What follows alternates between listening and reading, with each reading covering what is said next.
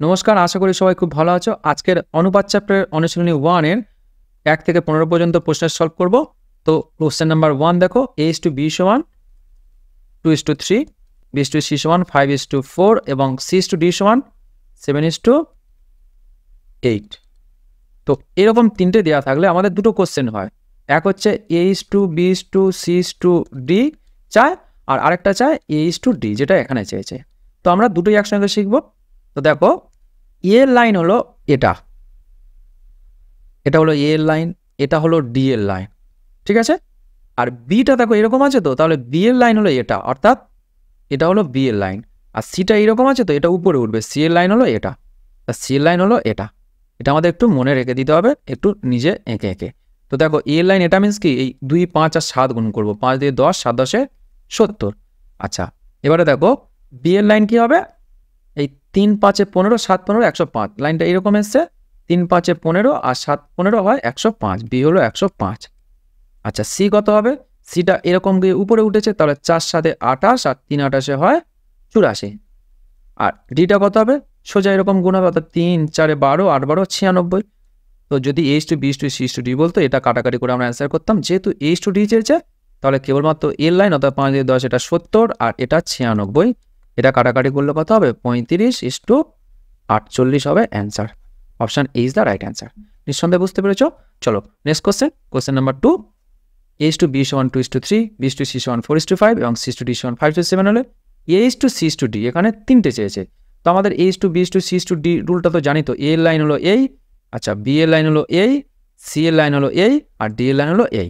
তো দেখো আরেকবার আমরা লিখবো এটা, a/b সমান 2:3, তাহলে 2 আর 3 লিখলাম, b/c সমান 4:5, 4 আর 5 লিখলাম, c/d সমান 5:7, 5 আর 7 লিখলাম। এ এর লাইন হলো এটা, অর্থাৎ a/b, c/d কত হবে, এ হলো এটা, 4 2 8, 5 8 40। আচ্ছা, বি কত হবে, 3 4 12, 5 12 60। সি হবে 5 5 25, 3 25 75। আর ডি হবে 3 5 15, 7 15 105। চেয়েছে আমাদের কি a/c/d, অর্থাৎ কেবলমাত্র আমরা নেব এই 40, 75 এবং 105। 40:75:105 কাটাকাটি করলে কত হবে, 5 দিয়ে কাটলে হবে 8, এটা হবে 15 আর এটা হবে 5 21 হয় 105। 8:15:21, option D is the right answer. এখানে নিঃসন্দেহে বুঝতে পেরেছ। চলো কোশ্চেন নাম্বার 3। এখানে p/q সমান বলছে 2:3, q/r সমান 5:8, r/s সমান 9:10 হলে এবং p27 হলে s এর মান কত। তাহলে আমাদের অ্যাকচুয়ালি p/s বের করব। বের করলে এখানে p এর ভ্যালুটা পুট করব, করলে s এর ভ্যালু আমাদের পেয়ে যাব। তো p/q/r/s অর্থাৎ সেই a/b/c/d অনুযায়ী a/d বের করতে বলছে। তাহলে শুধু আমরা দু ধারটা গুণ করে নিলে হয়ে যাবে। তো p/q সমান 2:3, q/r সমান 5:8, r/s সমান 9:10। অর্থাৎ এই প্রথমটা p আর শেষেরটা হলো s। p/s সমান কত হবে, এখানে p লাইন প্রথমটা 5 দিয়ে 10 আর 9 10 হবে 90, আর s এর লাইন 3 8 24, 24 আর 10 240। তো কাটাকাটি করলে 0 0 কেটে গেল, 3 দিয়ে গেলে 3 আর এটা হবে 8, 3:8। তাহলে p/s সমান হচ্ছে 3:8। তো এখানে p বলে দিয়েছে 27, 3 এর ভ্যালু যদি 27 হয় কত গুণ হচ্ছে, 9 গুণ হচ্ছে। তাহলে 8 এর ভ্যালু কত হবে, 9 গুণ হলে 72 হবে এখানে answer. Option A is the right answer. এখানে হবে 72। নিঃসন্দেহে বুঝতে পেরেছো। দেখো এরকম তো আমরা কটা, মোট 3 দিয়ে 6টা রাশি পাচ্ছি, 6টা পদ পাচ্ছি। দেখো এটা হলো এ এর লাইন, এটা হলো এ এর লাইন, ঠিক আছে। আর এটা হলো ডি এর লাইন, আর বি এর লাইন কোনটা, এইটা হলো বি এর লাইন, আর সি এর লাইন হলো এইটা, এটা হলো সি এর লাইন, ঠিক আছে। এবার নিজেরা একবার এঁকে এঁকে প্র্যাকটিস করে নাও, ইজি হয়ে যাবে আরো। কোশ্চেন নাম্বার 4 দেখো, a/b সমান 2:3, b/c সমান 4:5 হলে 5a/3c = কত হবে। Very easy question. a/b সমান 2:3 আর b/c সমান 4:5 হলে a/b/c সমান কত হবে। এটা আমরা করবো দ পদ্ধতিতে, বাংলায় দ, অর্থাৎ এটা হলো এ এর লাইন, এটা হলো বি এর লাইন, এটা হলো সি এর লাইন। এ সমান কত হবে, 4 2 8, বি সমান হবে 3 4 12, আর সি সমান হবে 3 5 15। তাহলে a/b/c সমান হচ্ছে r/12/15। তো 5a/3c সমান কত হবে। তাহলে আমাদের বের করতে হচ্ছে অ্যাকচুয়ালি কি 5a/3c, এটা সমান কত বের করতে হবে। তো দেখো এ সমান কত 8, এ সমান 8 হলে সি সমান কত হয় 15। তাহলে আমরা লিখবো উপরে কত 5 × 8 আর 3 ইন্টু 15, তো 5 3 হয় 15, হচ্ছে কত 8 এর 9, 8 এর 9 সমান কত 8:9, option is the right answer. নিঃসন্দেহে বুঝতে পেরেছ, এটা 9 হবে। তো চলো কোশ্চেন নাম্বার 5। কোশ্চেন নাম্বার 5 কি বলছে দেখো, 9.6 কেজি, 7.2 কেজি ও 28.8 মিটারের চতুর্থ সমানুপাতি কত? চতুর্থ সমানুপাতি যখন বলবে আমাদের একটা জেনে রাখার প্রয়োজন যে প্রথম বাই দ্বিতীয় ইজ ইকুয়াল টু তৃতীয় বাই চতুর্থ। ঠিক আছে, 1/2 সমান 3/4, এটা হলো চতুর্থ সমানুপাতির হচ্ছে মেন ফ্যাক্ট। এখানে প্রথমটা বলছে 9.6, দ্বিতীয়টা কত 7.2 ইজ ইকুয়াল টু হবে 28.8 বাই, অর্থাৎ এখান থেকে এটা যত গুণ হবে এখান থেকে এটা তত গুণ হবে, বা এই অনুপাতটা যত হবে এই অনুপাতটা তত হবে। তো দেখো এখানে দশমিক দশমিক উঠে যাবে, তো 12 দিয়ে কাটাকাটি হলে 8 12 হয় 96, আর 6 12 হয় 72, আবার যদি 2 দিয়ে কাটি আমরা হবে 4, আর এটা হবে 3, তো এটা 4 হলে এটা 3 হচ্ছে। তো এখানে 4-এর ভ্যালু কত পাচ্ছি আমরা, 4-এর ভ্যালু পাচ্ছি 28.8, তো কত গুণ হচ্ছে এখানে 4 সাথে হয় 28, 7.2 গুণ হচ্ছে। ঠিক আছে, তাহলে এখানে 3-এর সঙ্গেও 7.2 গুণ হবে, কত 3 দিয়ে 6 আর 3 সাথে 21, 21.6। এবারে এককটা কি হবে দেখো, এই প্রথম দুটোর একক কেজি ছিল তাই কেজি কেজি কেটে গিয়েছিল, এখানে কিন্তু এটার একক ছিল মিটার, তাহলে অ্যান্সার হবে 21.6 মিটার, অপশান সি হবে এখানে অ্যান্সার। এই কেজি হবে না, এটা মিটারই হবে, কারণ এখানে অনুপাত বলেনি, এখানে প্রকৃত পরিমাণগুলো দেওয়া আছে, কেবলমাত্র 21.6 অ্যান্সার হবে না, আর 21.6 কেজিও অ্যান্সার হবে না, হবে মিটার। যেহেতু এখানে 3 নম্বর রাশিটা মিটারে আছে, তাহলে 4 নম্বরের যে এককটা মিটার হওয়া উচিত, তাই এখানে 21.6 মিটার অ্যান্সার হবে। ঠিক আছে, অপশান সি এখানে অ্যান্সার হচ্ছে। চলো নেক্সট কোশ্চেন দেখো, 1:2, 3:5 এবং 5:9 জটিল অনুপাত কত, বা কম্পাউন্ড রেশিও। কম্পাউন্ড রেশিও হলে প্রথম পদগুলো গুণ করে দিই আমরা, আর দ্বিতীয় পদগুলো গুণ করে দেবো। দেখো 1, 3 আর 5 গুণ করলে কত হবে, 1 × 3 × 5 ইস্টু এই 2 × 5 × 9, 2 × 5 × 9 সমান 5 5 কেটে যাবে, গেলে হচ্ছে কত, আর এখানে 3ও কাটবে, 3 3 হয় 9, এখানে পড়ে থাকলো 1, আর এখানে পড়ে থাকছে 3 2 হয় 6, 1:6 মিনস কি 1/6, এখানে অপশান এ হবে অ্যান্সার 1/6। যদি বলে কম্পাউন্ড রেশিও বা জটিল অনুপাত, তখন প্রথম পদগুলো গুণ করতে হয় এবং দ্বিতীয় পদগুলো গুণ করতে হয়। এখানে 3টে অনুপাত বলেছে, 3টে অনুপাতের প্রথম পদগুলো গুণ করেছি, অনুপাত চিহ্ন দিয়েছি, দিয়ে দ্বিতীয় পদগুলো আমরা গুণ করেছি। নিঃসন্দেহে বুঝতে পেরেছ। চলো question number 7, 16:25 sub duplicate ratio. দেখো ডুপ্লিকেট রেশিও যদি বলে, ডুপ্লিকেট রেশিও হলে স্কোয়ার করতে হয়, আর সাব ডুপ্লিকেট বললে তখন রুট করতে হয়। মনে রেখে দিও, ডুপ্লিকেট বললে তখন স্কোয়ার করতে হয়, আর সাব ডুপ্লিকেট বললে তখন রুট করতে হয়। তেমন ট্রিপ্লিকেট বললে কিউব করতে হয়, আর সাব ট্রিপ্লিকেট বললে কিউব রুট করতে হয়। ঠিক আছে, এটা একটু জেনে রেখো। তো 16:25 সাব ডুপ্লিকেট, তাহলে এটা কি করতে হবে, রুট করতে হবে। রুট করলে কত হবে, 16 বর্গমূল 4 আর 25 বর্গমূল 5, 4:5 হবে answer, option is the right answer, easy question. ঠিক আছে, আর যদি বলতো ডুপ্লিকেট, তখন আমরা স্কোয়ার করতাম, তখন কিন্তু অ্যান্সার হতো এই 256:625। ঠিক আছে, ভুলে এটা করো না, কারণ এখানে সাব ডুপ্লিকেট বলেছে, যদি শুধু ডুপ্লিকেট বলতো তাহলে স্কোয়ার করতাম। চলো কোশ্চেন নাম্বার 8, 3:5 ট্রিপ্লিকেট রেশিও। দেখো ট্রিপ্লিকেট রেশিও হলে কি বললাম, কিউব করতে হয়, তাহলে 3-এর কিউব 27 আর 5-এর কিউব 125। ঠিক আছে, এখানে অ্যান্সার হবে অপশন এ 27:125।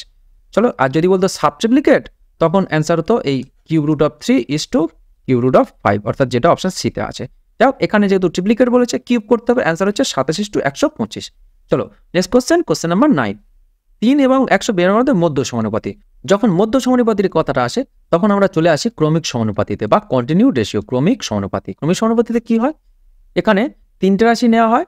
ক্রমিক সমানুপাতি অর্থাৎ কি, এখানে a/b সমান b/c সমান c/d এরকম চলতে থাকে।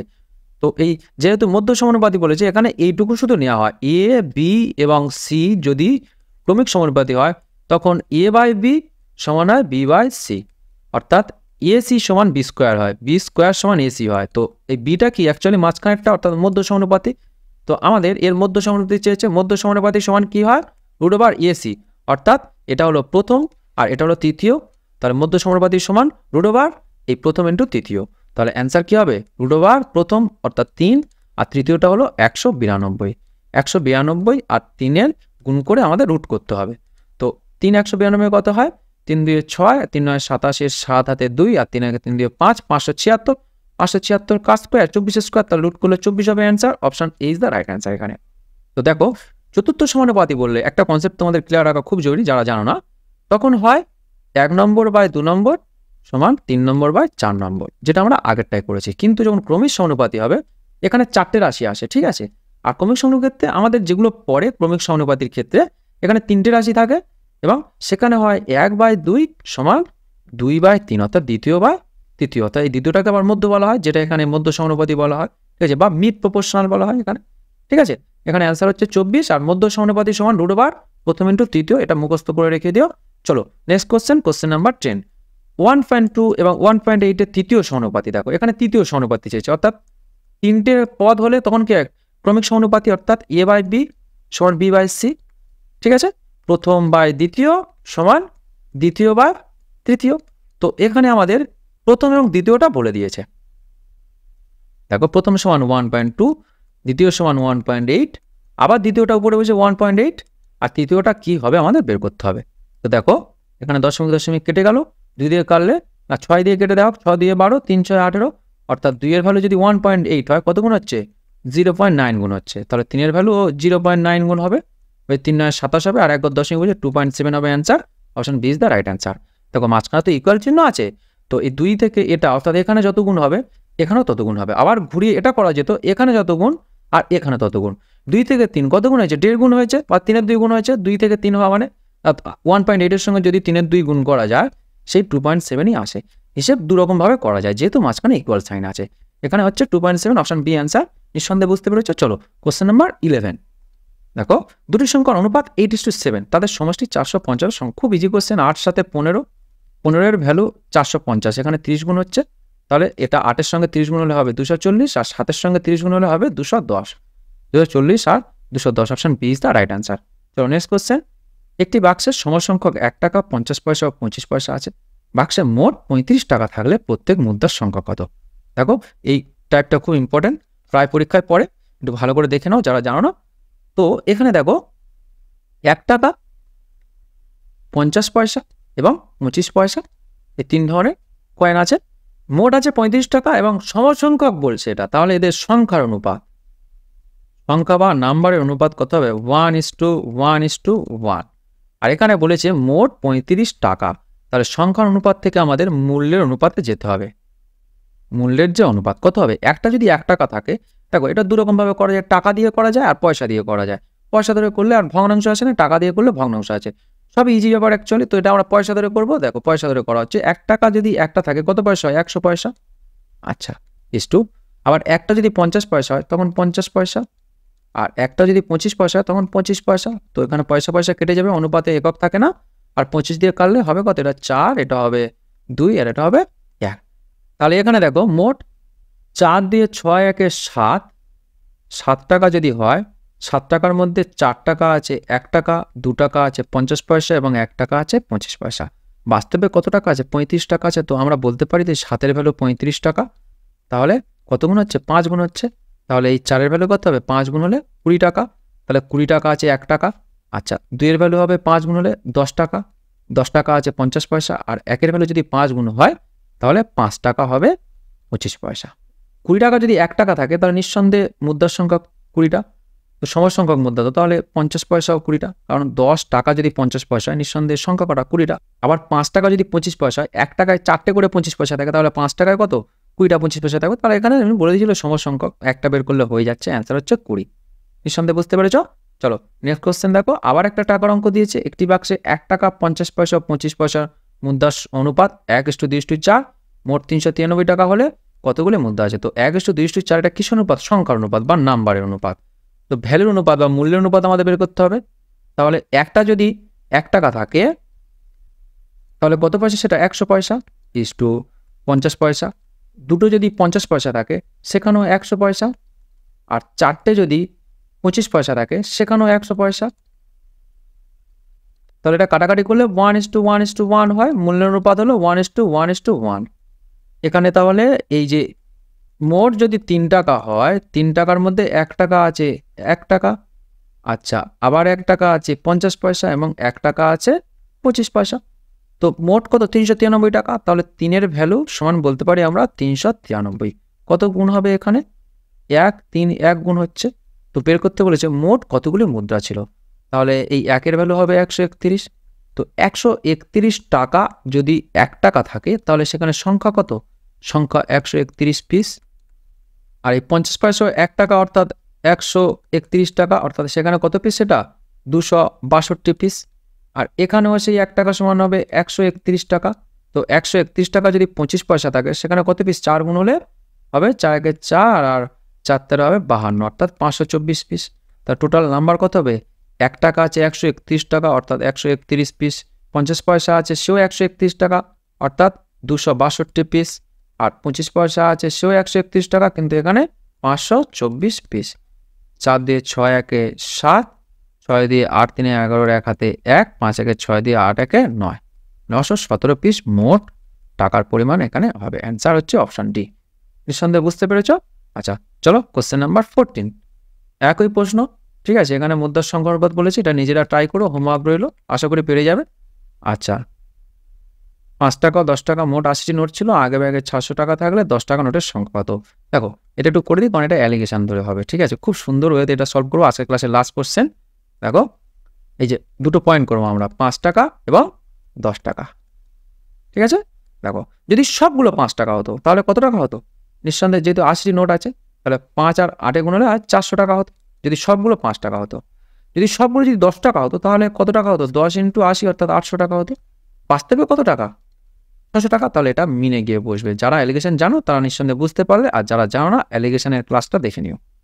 তো এখানে আমরা এটা কেটে ছোট করে নিতে পারি, এই দুটো শূন্য এই দুটো শূন্য আর এই দুটো শূন্য কেটে দিলাম। 4 আর 6 ডিফারেন্স এখানে বসবে 2, আর 6 আর 8 ডিফারেন্স বসবে এখানে। 2:2 মিনস 1:1, অর্থাৎ সমপরিমাণ আছে 80টি নোট, প্রতিটি আছে তাহলে 40টি করে। অপশন সি হবে অ্যান্সার। 10 টাকা নোটের সংখ্যা চেয়েছে সেটাও 40টি, 5 টাকা নোট চাইলে সেটাও 40টি অ্যান্সার হতো। আশা করি বুঝতে পেরেছো। আর ক্লাসটি যদি ভালো লেগে থাকে লাইক কমেন্ট ও শেয়ার করতে ভুলো না। আর এইরকম 10টি করে প্রিভিয়াস ইয়ারের প্রশ্ন তোমাদের সামনে রেগুলার তুলে ধরার চেষ্টা করব, একটু প্র্যাকটিস করে নিও। আর আরেকটা কথা, মন দিয়ে পড়াশোনা করো, সামনে অনেকগুলো ভালো ভালো পরীক্ষা আছে, যে কোনো একটাকে ক্র্যাক করতে হলে কিন্তু রেগুলার পড়াশোনা করতে হবে 6-8 ঘন্টা করে মিনিমাম। সবাই খুব ভালো থেকো, মন দিয়ে পড়াশোনা করো। আজকের ক্লাস এই পর্যন্ত, নেক্সট ক্লাসে আবার দেখা হচ্ছে।